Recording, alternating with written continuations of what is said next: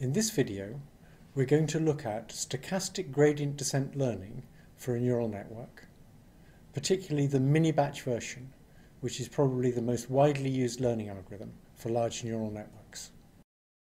We've seen this before, but let's start with a reminder about what the error surface looks like for a linear neuron.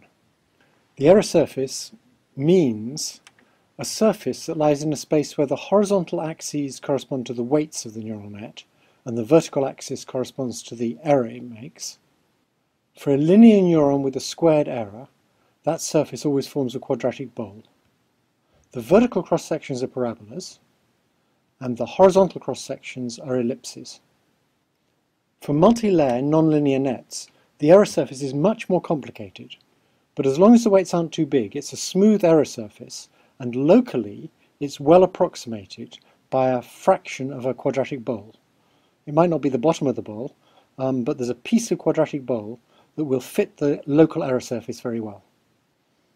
If we look at the convergence speed when we do full batch learning, when the error surface is a quadratic bowl, the obvious thing to do is go downhill. This will reduce the error, but the problem is that the direction of steepest descent does not point to the place we want to go to.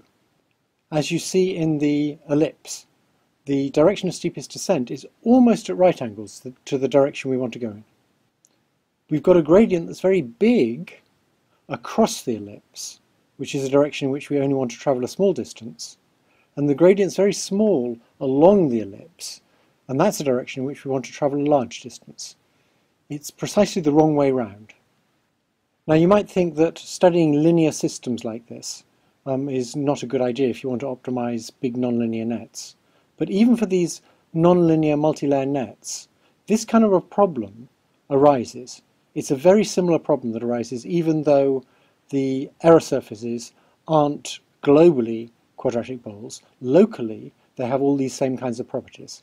That is, they tend to be very curved in some directions and very uncurved in other directions. So the way the learning goes wrong if you use a big learning rate is that you slosh to and fro in the directions in which the error surface is very curved. So we'll call that sloshing across a ravine, and with the learning rate too big, you'll actually diverge.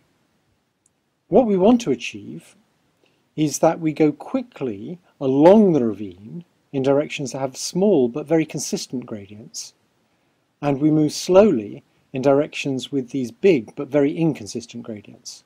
That is, if you go in that direction for a short distance, the gradient will reverse sign. Before we go into how we achieve that, I need to talk a little bit about stochastic gradient descent and the motivation for using it. If you have a dataset that's highly redundant, then if you compute the gradient for a weight on the first half of the dataset, you'll get almost exactly the same answer as you get if you compute the gradient on the second half. So it's a complete waste of time to compute the gradient on the whole dataset. You'd be much better off computing the gradient on a subset of the data, then updating the weights, and on the remaining data, computing the gradient for the updated weights. We can take that to extremes and say we're going to compute the gradient on a single training case, we're going to update the weights, and then we're going to compute the gradient on the next training case using those new weights.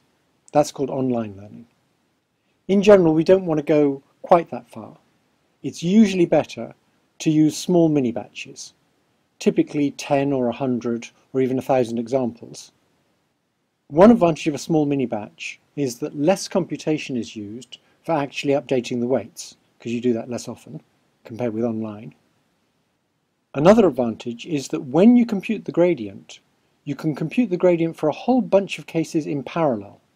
Most computers are very good at doing matrix-matrix multiplies, and that will allow you to consider a whole bunch of training cases and apply the weights to a whole bunch of training cases at the same time to figure out the activities going into the next layer for all of those training cases. That gives you a matrix-matrix multiply, and it's very efficient, especially on a graphics processor unit. One point about using mini-batches is you wouldn't want to have a mini-batch in which the answer is always the same, and then on the next mini-batch have a different answer that's always the same. that would cause the weights to slosh unnecessarily. The ideal, if you have say 10 classes, would be to have a mini batch with say 10 examples or 100 examples that has exactly the same number from each class in the mini batch. One way to approximate that is simply to take all your data and just put it in random order and grab random mini batches. But you must avoid having mini batches that are very uncharacteristic of the whole set of data, because the mini batch is all of one class. So basically there's two types of learning algorithms for neural nets. There's full gradient algorithms, where you compute the gradient from all of the training cases, and once you've done that, there's a lot of clever ways to speed up learning. There's things like nonlinear versions of a method called conjugate gradient. The optimization community has been studying the general problem of how you optimize smooth nonlinear functions for many years. Now, multilayer neural networks are pretty untypical of the kinds of problems they study, so applying the methods they developed may need a lot of modification to make them work for these multilayer neural networks. But when you have highly redundant and large training sets, it's nearly always better to use mini-batch learning. The mini-batches may need to be quite big, but that's not so bad because big mini-batches are more computationally efficient.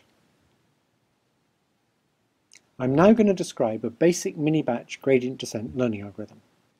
This is what most people would use when they started training a big neural net on a big redundant dataset. You start by guessing an initial learning rate, and you look to see if the network learns satisfactorily or if the error keeps getting worse or oscillates wildly. If that happens, you reduce the learning rate. You also look to see if the error is falling too slowly.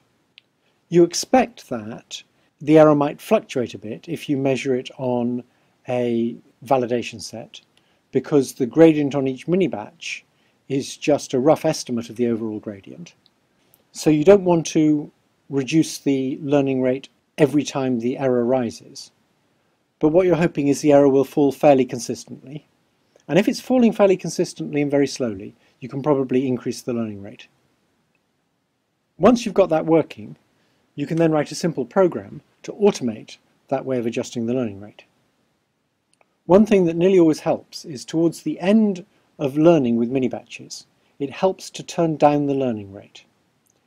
That's because you're going to get fluctuations in the weights caused by the fluctuations in the gradients that come from the mini-batches. And you'd like a final set of weights that's a good compromise. So when you turn down the learning rate, you're smoothing away those fluctuations and getting a final set of weights that's good for many mini-batches. So a good time to turn down the learning rate is when the error stops decreasing consistently. And a good criterion for saying the error stopped decreasing is to use the error on a separate validation set. That is, it's a bunch of examples that you are not using for training, and also they're not going to be used for your final test.